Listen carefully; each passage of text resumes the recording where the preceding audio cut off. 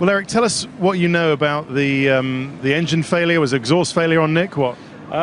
We had an issue on the pit stop actually. One of the wheel nut was stuck, and the gun failed. So the car wasn't lifted, and the engine was still blowing under high revs, And this design is not done for this purpose. So I think it went too hot and the exhaust blew up.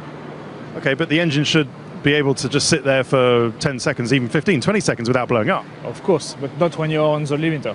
So why was Nick on the limiter then? Because he was supposed to be dropped down until to lift. Right, maybe should he have lifted off? Should I? Yes, maybe. But the issue it's being on the rev limiter, because this is a procedure when you're changing the tires. There is a timing and the light system allows them, to go on the rev, But then on the release on the gun, it doesn't work, and they stay too long. Okay, why? This is the second time we've seen this season your car's on fire. Why is it? Is it these exhausts that go under the car? I think the design is done for the running car, not for a standing car. I mean, the problem we had the other time was different. It was completely different, actually. It was just an exhaust breaking up, and then obviously the gas blowing into the car inside. So it was completely different.